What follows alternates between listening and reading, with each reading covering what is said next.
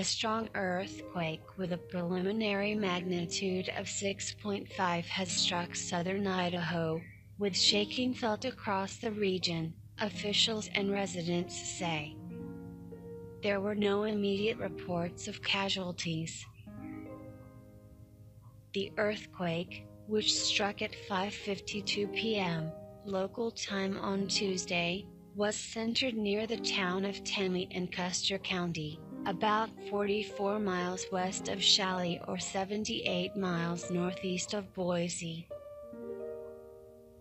The Geological Survey said, the earthquake had a preliminary magnitude of 6.5 m, making it one of the strong earthquakes in Idaho's modern history.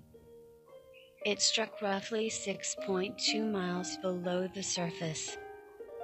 Strong shaking was felt near the epicenter, where the tremors could be felt for 20 to 30 seconds.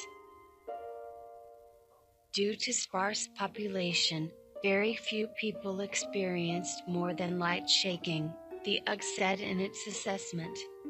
Light shaking was also felt in states across the region, including Montana, Idaho, Utah, Oregon, Washington, and Nevada. There were no reports of major damage or injuries, but some buildings were evacuated as a precaution. Brooke Obal, who was working from home in Garden City, said she felt the earthquake. Everything rumbled and shook. I went under my desk. Nothing fell from my walls or shelves, but it looked like it was going to, she said. I think it lasted about 20 seconds or so, no damage that I can see. Ken Twittig, in Nampa, said he was sitting in the living room when the earthquake shook his house.